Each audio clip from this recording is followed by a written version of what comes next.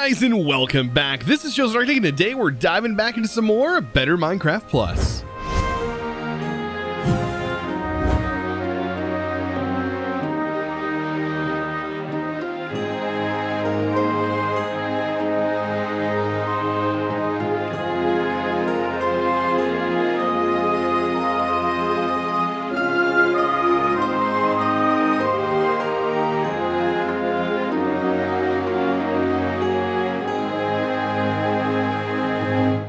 Starting off today, I want to introduce you guys to the mean green monster from outer space. I hope you guys get that reference, but I absolutely love this.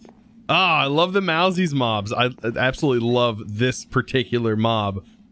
And it's name tagged. It should stay here forever. I know I'm giving it weakness, but you know, it's name tagged forever. I also went ahead and upgraded this, added a few more chests, which gives me a bit more storage because I was actually running low, believe it or not, even though I have tons of chests in there. Also, our dragon, 100% rideable now. Look how fantastic this is. 100% our dragon is ready to go and is rideable. However, I'm not going to be riding it just yet because we have some things that we need to work on today. I want to kind of focus on a few things starting today, and that is going to be getting to the abyss. There's a few different things we have to do that. One is fighting the void worm. So Alex Mob has this thing, the Crimson Mosquito. We ended up getting this thing from a quest. Now, believe it or not, it's actually a little bit more difficult to get this mosquito larva than it may seem, as you do need the Crimson Mosquito nose, and then you also need a maggot. The maggots come from breeding flies, or killing flies. They have a chance of dropping it. This comes from the Crimson Mosquitoes. Crimson Mosquitoes you can find just around the Crimson in the Nether. Or you can actually get a fly into the Nether and thus get it to convert into this. That is one of the many ways of doing things. In my previous Better Minecraft Let's Play, I did all of the steps required to get everything directly through Alex's mobs. So if you want to check that out and you want to know how these steps are, I did it over there in that Let's Play. But today it's actually going to be pretty easy because everything's sort of set out for us. If we check our quests, all we have to do is collect this, which is a capsid. That's all we need. All we need is a capsid, and we put the Crimson Mosquito inside the capsid, which we get from just getting a void crystal, which I'm going to show you how to do today as well. And then we just summon the void worm, and we get all of the things that we need to go to the abyss. You cannot craft the obsidian here, the unstable obsidian. You have to get it via the crafting recipe, and they only give you 12. So you get 12 of them. That's it. I guess if the portal ever breaks or you don't have any, I guess you're going to have to spawn them in because you cannot craft them at all, which normally would have a crafting recipe. But I guess that was the way of gating that dimension because you can get pretty powerful just by going in the abyss, and it's not that dangerous, honestly, early on. It's really not. You can go down and mine, and you're pretty much safe while you're mining. So why do I have TNT in my inventory? Well, let's take a trip to the end, and I'll kind of show you. Now, if we take a trip to the end, let's head to our end city. I have flight now, like full creative flight, right? And I have 92 levels. It may not look like my experience bar is moving, but it is moving, and this does use quite a bit of experience. It's just really easy to get experience in this pack with some of the stuff that I have. So if you're wondering how I'm able to fly, it is particularly from the grace of the creator, which we made last episode. And like I said, it's using my experience. Now, it doesn't consume experience if you're by a beacon. So if you're within range of a beacon, you are going to be absolutely fine. Let's pull up our map. Let's see if we can't find one of these zones. I think this right here is one of the places that I actually need to go to. So let's head in this direction, and we are going to make it to that structure, which is actually from, I don't remember exactly the name of the mod. I'd have to look it up. We'll see it when we get there, though. This right here is the bad boy. Now, the funny thing is we actually don't need the capsid like 100% because all you have to do is kill these things. Yeah, the endophage. You just kill them, which I mean they're incredibly gross looking. You kill them, and they actually drop the capsid. So we do have the capsid, which is capsid 19. Oh man, a hilarious reference, I guess. Kind of hilarious. I don't know if it's hilarious or not. You know what? We'll just go with that. Anyways, I have to get rid of these spawners. Now that we've created a flight, I guess we really don't have to worry too much about shulkers because they're not going to be bothering us too much. Yeah, you can take these bad boys out. I guess you have to use an actual sword. Wow, they prevent you from using a bow on these things? That's rough. Yeah, I guess we can just use that. So I want to get rid of as many of these as I can. I think that's it for the spawners. But we also, I believe we need a nether star. Oh, that's right. We need a nether star to spawn this thing in. Oh, we're going to have to kill the wither. I'm going to go ahead and set a waypoint here so we can get back. But yeah, we have to kill the wither. So I am 100% ready to fight this bad boy. Here we go. Let this thing spawn in. And I mean, it's just a simple wither fight. Got it directly under the portal. It'll stay there. You guys know the drill by now. Or at least you should know the drill. Let's get some crits on this thing. Look how quickly we can chop this bad boy away. Nice. We also ended up getting the core shard. So click on another reactor. Oh, this is that pyromancer thing. I still am very unfamiliar with the pyromancer mod. But that is a thing. All right, time to head back. Now that we have the nether star, we're ready to fight this boss. Now, all we have to do is activate this right here. This bad boy spawns in. And honestly, we're going to kill it just by putting TNT here. That is all we have to do. We kill it with TNT because we can't actually physically hurt this thing. So you can't do any damage to it. It doesn't do any damage to you either. You just kind of sit here after you break the spawners. But yeah, the problem is it takes a little bit of time with the TNT. Just kind of space them out. You'll be good. And just like this, it's dead. And it should end up dropping. Oh, we have to kill this. You know what? That actually probably helps a little bit in making sure that you actually get the void crystal, because that was an issue. You could kill it and the TNT explosion would actually destroy the void crystals. The fact that you get 4 though, I remember having to go through and killing 4 of these guys just to get this, because this armor is actually pretty decent for what it is. And to get the full set, yeah, you need the actual 4 of these crystals. But because we got those crystals, we've now unlocked this quest. If we go back, and as you can see, we do get a capsid. I'm going to show you how to use this capsid. It's actually pretty cool. We take this. You don't have to do it here, but I'm going to do it here. And you place the void worm, or the worm in there. It's going to do the little jiggly bit. Oh, and they changed the animation to it. The mysterious worm actually moves now. It's not just some funny looking block. Or funny looking squiggly worm. Oh, it's like actually moving. Oh, it's in my hand. Oh, that's a bit disturbing now.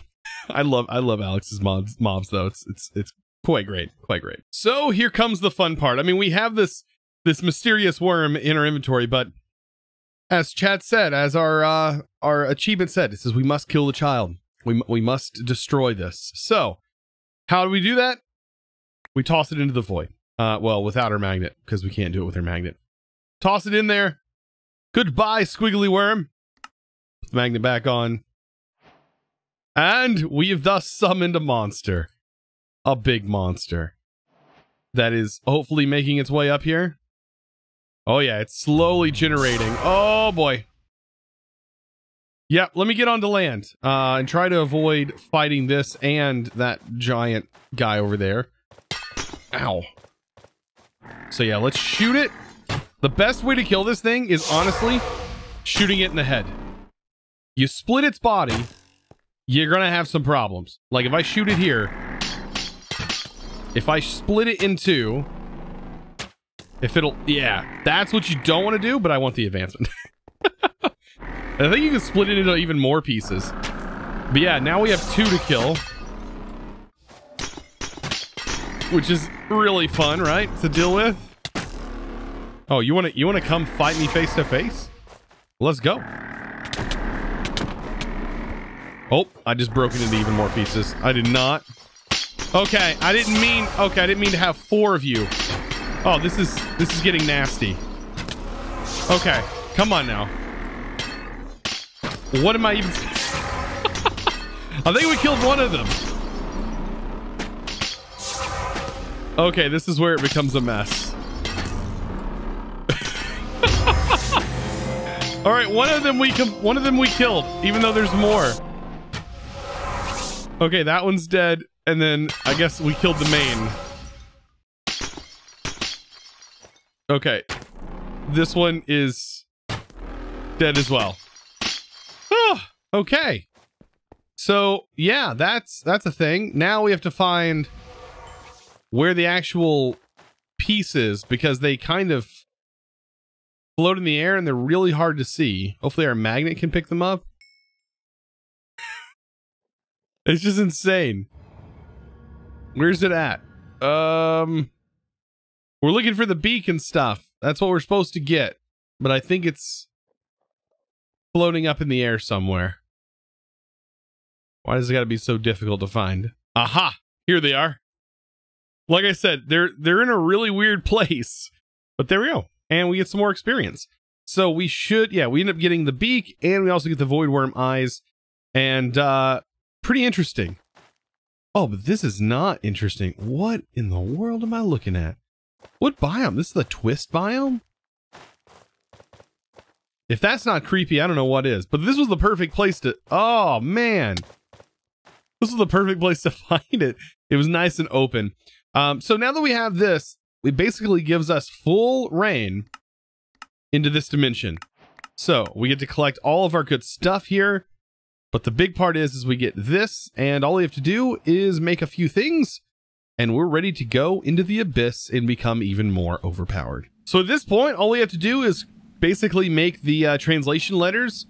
These are going to supposedly unlock stuff, but what we were basically using this for is to unlock our quest. So down here in the last chapter, we're going to need this to make ourselves the portal activator.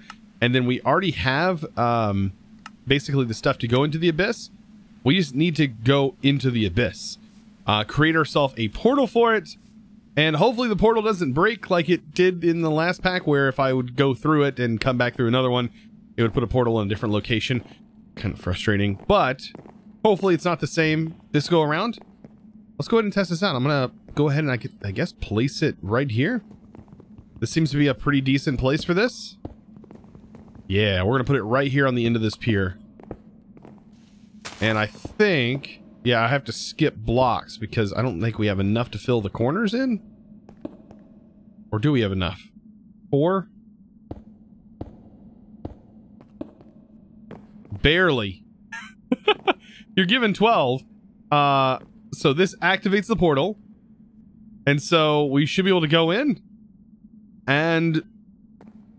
oh, I'm ready to go in. Are you guys ready to go in? Let's do this. So, this is the abyss. We actually spawned underground. Underground in the abyss. What Y level?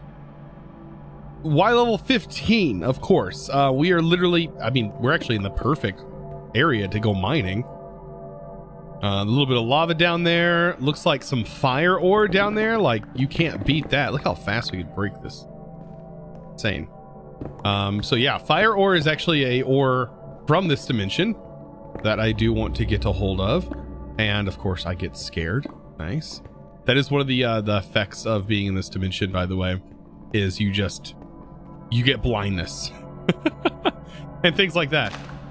So yeah, this is the dimension where you're going to find a lot of the Loren stuff. There's tons of plants that can literally kill you. I'm going to hopefully make my way down to about Y level 11, like the same place where you would mine for diamonds normally. And like the goal is to just mine, you know, just to really just strip mine this entire area out. It's going to be so much easier probably. Oh, this stuff's going to prevent it. All this blue stuff is insta-break. This right here, more abyss ore. Look at this. Abyss diamonds. Abyssal diamonds. A whole bunch of them. Yes, please. I'll take all of that. Thank you. I'm also being affected with night vision. Normally it'd be pretty hard to see, but we do have night vision, so that makes it easier. I don't have to place torches or anything. Oh my gosh, more fire diamonds. I am actually looking for unknown So unknown ore is what I'm actually looking for. But there's tons of ore. There's tons of stuff that you can go after here. I think what becomes some of the most overpowered stuff is some of the rings. So the Abyss has all of these different rings and stuff that you can craft using some different materials. Some require plant materials. For example, the Ring of Invisibility, it requires these Phantom Essence, which you get from Phantom Souls, which you get from killing phantoms in a specific biome. The rings are going to require a bunch of Loran, which you could find in this dimension by plants. And then you also need unknown gems for most of these as well. And also unknown is what allows you to make some really nice swords and other things like that that you can get to progress through and through and through this pack. There's a lot of like armor progression and stuff in this. And speaking of unknown, there's some unknown ore. And I'm gonna need quite a bit of it. Well, this also didn't take very long. This is another portal for which I believe the chests are in here. This is another portal that will take you to another dimension from within the Abyss mod. This right here. Why can't I break the snow block for some reason? Yeah, I should see some chests. Yeah, there's a chest. Really hard to break snow block. But yeah, this chest should have the key in it. Yeah, it's got frozen in with the keys. Perfect. So yeah, this right here is how you get to this dimension.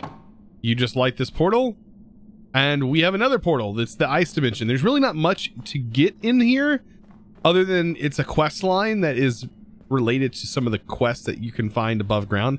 Which, speaking above ground, I probably need to head back all the way for which we came from our main portal. And let's see, let's head all the way back. Gotta find where we even got started. I think it was right here. And I think I should just make a hole that goes all the way up to the surface. Oh wow, this is a big ravine. I kind of want to look around. Maybe will be just some exposed ore here. Yeah, like these right here. And then, is there anything else? Like any unknown? Oh wow, this is just massive down here. I am definitely looking for some unknown ore though. But anyways, I'm going to be making my way all the way up to the top. So I know it's going to be pretty dark, but I have made it to the top. Now I definitely want to get a waystone here. And we'll just call this the Abyss. And this is right next to the hole that takes us down to our portal, which I probably won't ever use other than mining. Anyways. So the Abyss. Perfect. That is our portal. And we probably want to set a waypoint here. Using our maps. It looks so much different on this map. Okay, so there's already a waypoint set. And we're good. As you can see, it says we have the Roca nearby that we can fight. If we light this up, which is weird because it shows all different kinds of mobs now. So we have some that are hostile, some that are not hostile. I think those blue ones are passive, which are actually entities. They're players. Let's see. And then this thing is just a bird, which is a, yeah, good thing. This is a wolf. I'm not seeing the Roca anywhere, even though it is nearby anyways. What is this thing? A night hunter that is apparently teleporting me. Nice. Which we can easily just 2-tap. Most of these things should be pretty easy to kill. Especially since, I mean, even with the sword that we have. Like I said, this dimension isn't horribly dangerous. I mean, some of the mobs can be pretty dangerous early on, but like, it's not super bad. So, what am I actually looking for? Well, this right here is ice ore. You're gonna find this scattered out throughout these sort of biomes here. It can be in the walls. We're also gonna need lots of the Loran. Similar to mining underground, I think I have a few unknown ore now. Yeah, I have 3 unknown gems. Let's see, we should be able to kill this wolf. There's an abyss guard. Like, all these things are coming after me. You want to keep an eye out on these plants too, because some of these plants, like these right here, drop the Loran. Some of these other plants you're actually going to need for crafting. So we're going to definitely need them eventually. I'm going to keep looking around. That Roca actually drops stuff we need. So this area right here is probably one of my favorites because these phantoms are so amazing. They are, their drops are so worth getting if you can get it. And also, oh, there's another one here. Get rid of this guy. Sometimes they can actually spawn an eye after them. Let's see. Yeah, we get the phantom souls. So remember earlier I was showing that this is actually used as a crafting recipe. It's probably one of the best crafting recipes because it is used to make not the ring of invisibility, which you do need to make, I believe, but this thing, the ring of ghosts. This thing is probably one of the most powerful rings in this pack. Absolutely insane, as it puts you into Spectator for about 45 seconds and is just absolutely ridiculous for finding things and traveling and yeah, looting. It's awesome. And this is the biome where you find these guys. I'll tell you what, farming these phantoms are a whole lot easier than they were in the previous pack. Wow, in just regular Better Minecraft. I think they may have updated the mod because they're so much easier to find now. Maybe that, or like, look at this. They're just spawning all over the place. That's a different kind of phantom. Oh, when it's enchanted, it shows the entire body. Oh, this is the thing that can happen, by the way. They can spawn an eye. All right, I've got to find this guy. Yeah, these level 3s. This is awesome because like, I might be able to actually make that ghost ring by the end of the day. Well, if I'm going to do that, I've definitely got to not break these blocks because I think, yeah, I'm going to need all these Titan bones. So I have to break all these bone blocks that are down here. These are actually useful, believe it or not, because they're going to be needed with these phantom souls. And you need quite a few of them. Now, another thing that we're going to need are these right here, these life nuggets. And they're found inside of these like squishy soul shrooms. You can just basically break the stuff that's inside here. These right here. And as you can see, they drop life nuggets. So you definitely want to grab some of those as well because that's going to be needed for that craft of the ring. Like I said, I'm definitely going for the ring at this point. 100%. Going for that ring. Like we're gonna have everything we need for it. So after just about an hour and a half, now that I know how this dimension and stuff works and where to find all the ore, like this is why it's incredibly easy to get into this dimension early on and just completely wreck. Because yeah, let's just say finding unknown gems, not really difficult so long as you have a pick like I have and you just kind of grind through here like this, you're gonna be pretty good. So let's go ahead and head back to the base and let's craft up one of the most OP items in this entire pack. So here we go. Let's dive into the crafting rabbit hole that is going to get us one of the most overpowered items, in my opinion. This right here, the Ring of Ghosts. So we are going to need the ring, which is this thing, which requires a lot of Loran. So keep that in mind. Just to make the base ring, we're going to need 8 of these, and crafting multiple things inside here repetitively isn't the fastest thing in the world, but it will get us this. This also gets surrounded by it, and you get 2 each time you craft this, and we're going to come back to that here in a minute. But this thing right here, we surround it, we get our base ring, and then we need to make that ring of invisibility, but it requires the phantom essence. Remember these Titan bones? Well, we get 4 of them when we combine them all together here. So hopefully I have enough Titan bones, I don't want to have to go back. So let's go ahead and make the ring of invisibility, and I'm not going to be using it either. This is just straight out. I'm also going to go ahead and make all 8 of these that I need. So yeah, you have to farm, I believe it's 24 phantom essence, but they were spawning so much that I didn't have a problem farming them at all. So right here you can see 8, perfect. And all we have to do is make this, and now we have the ring of invisibility. Then we need to make these life stones, which is just stone surrounded by those life nuggets, and I showed you how to get those. And then we need to make 2 sets of these. I think the hardest thing for you to find is going to be just the unknown gems. But honestly, like I showed you how to mine for them, and it's really not that hard. Oh, actually, I guess you need less phantom essence because I forgot this actually just requires 2 bottles. And Ring of the Ghosts. Absolutely amazing. And we are going to need stellarite. So I also ended up mining Stella while I was down there, which is crazy. So we can combine this together. Right, this is 4 of them, right?